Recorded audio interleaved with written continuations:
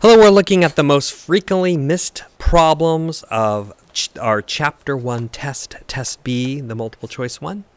And one of the most frequently missed was number 4. Not too bad. 74% of you got it right. So for most of these, most of you got them right.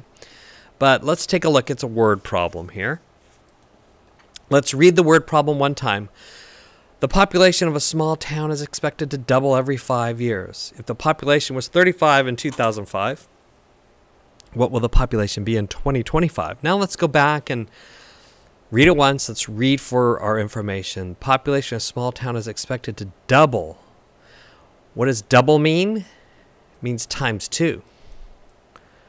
So it's going to go times 2 every 5 years. If the population was 35 in 2005, what will the population be in 2025?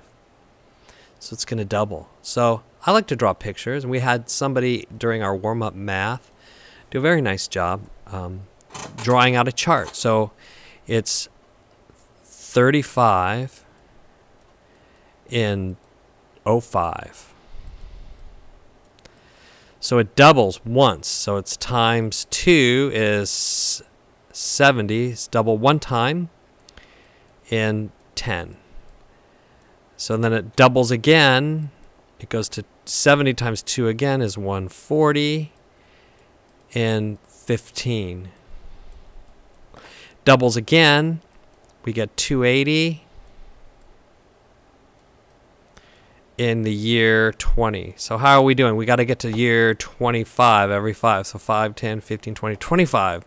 So year 2025, I'm abbreviating here, doubles again. So that would be 280 times 5 again, 560. We did a similar problem. Somebody drew out the chart. This is fine. It's a great way to do it.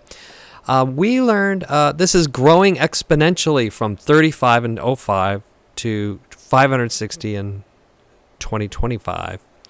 But there's a shortcut way to do it without doing 5 multiplication problems. What we can do is that we say it's going to be times 2. We have 35. It's going to be times 2, but it's going to be times 2 to the power of how many times? Times 2 once, twice, 3 times, 4 times. How many times did I times that by 2? I times it by 2 4 times. So what we have is 35 times 2 to the 4th. Let's see if we can get the same answer. Doing this is the same as saying 35 times 2 to the 4th.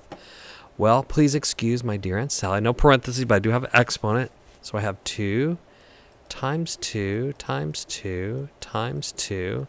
2 times 2 is 4 times, so I got rid of these, times 2 again is 8 times this 2 is 16. So what I'm left with is 35 times 16. And I get 5 times 6 is 30. 6 times 3 is 18. Plus 3 more is 21. I leave the 0 because I'm now multiplying by 10. 1 times 5 is 5.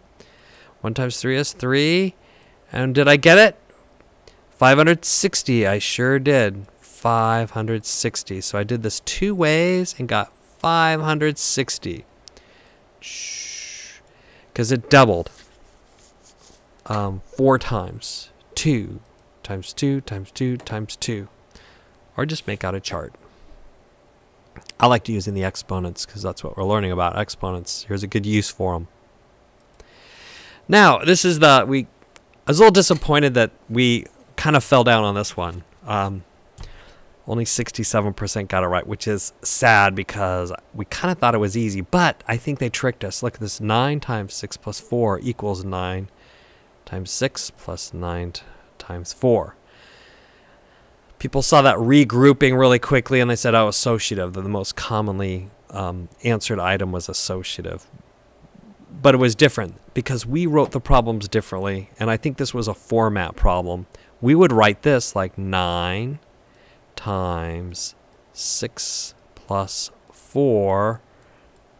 And then when we did the distributive property, that's what I had you do. And then I had you write it like this. That's the same as 9 times 6.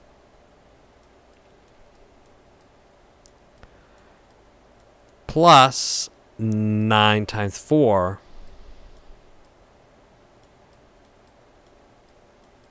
When we distribute something, we take something, a stack, and we spread it out into smaller pieces. So if I have a stack of math tests, I have a big stack, and then I put it in smaller pieces as I'm handing it out to the rest of the class. Another way we use the distributive problem when we have problems like 3 times 84. Well, rather than in my head stacking these up, going, okay, 84 on my head, I can say, well, I know what 3 times 80 is. And I know what 3 times 12 is. Okay, 3. I'm sorry, 3 times 4. So I know those two problems pretty well. I know 3 times 8 is 24. 3 times 80 is 240.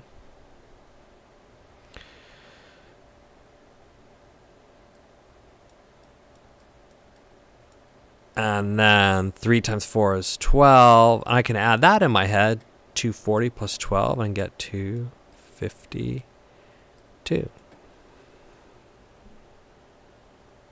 And so that's a way of using the distributive property there. So lots of ways to use it. I'm afraid, I'm disappointed that I think this just threw you off and you looked for the different kind of grouping and you said associative. So we won't let that happen again. We won't let the format of the task mess us up. Because that was our most frequently missed problem. And it was probably one of the easier problems too. And I think it was all format. So darn it. Okay, let's move on. Get over it. Okay, which expression is equal to 5 less than a number multiplied by 3? Not too surprised that we had quite a few people miss this. Not as much as the last one. For the most part, we did pretty well. But which a 5 less? Read it a couple times. 5 less than a number multiplied by 3. So I'm going to break this down. I'm going to say that's kind of a number multiplied by 3. That's kind of confusing. Let's just say this was 8. Okay, so 3 less than 8. 3 less than 8. Is that right? Is that 3 less than 8? 3 minus 8? No, that's not right. That doesn't look right at all. So let me see here. 3 less than 8 would be, I have 8. 3 less than that would be 5. So now we just kind of get a little fancy here with a number multiplied by 3. A number multiplied by 3 can be written, a number times 3. Or it could be written, let me erase that, like a number. Usually put the unknown second.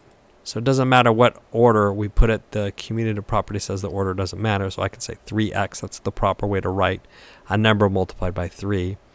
Write the number first. Less than 5. Or 5 less than a number multiplied by 3. 5 less than this. I'd have to put the minus 5 over here. And we kind of talked about when you see 5 less than something, the minus 5 will come later. So this is 5 less than a number multiplied by 3. Okay? I hope that helped. We'll keep working on these. Right.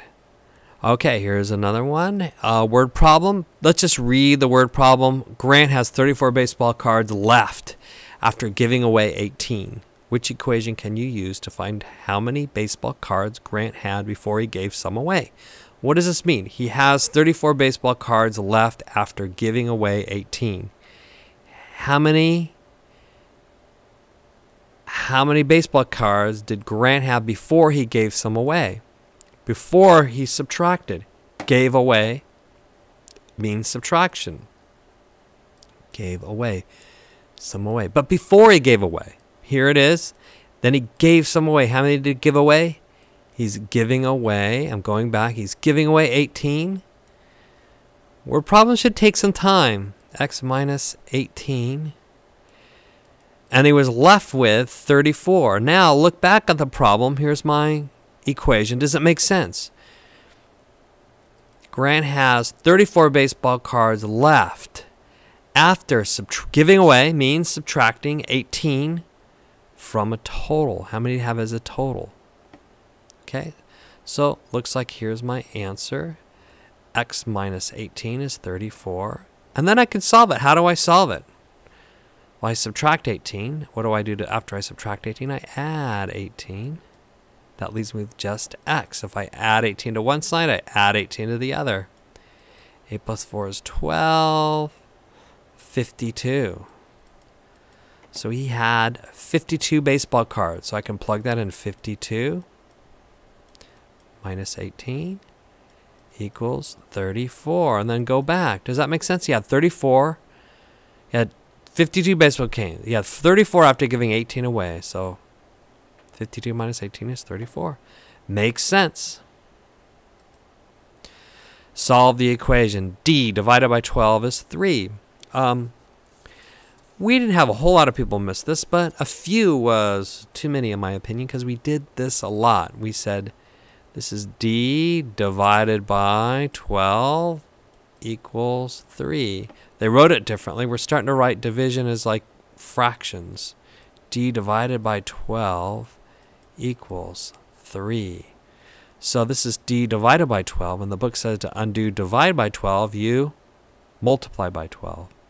So D divided by 12 times 12. How do I write 12 as a fraction? It's 12 ones. And then we talked about canceling. These cancel out. Or 12D over 12D simplifies to 1D, or 12 over 12. That cancels out equals, I multiply this side by 12, I have to multiply this side by 12.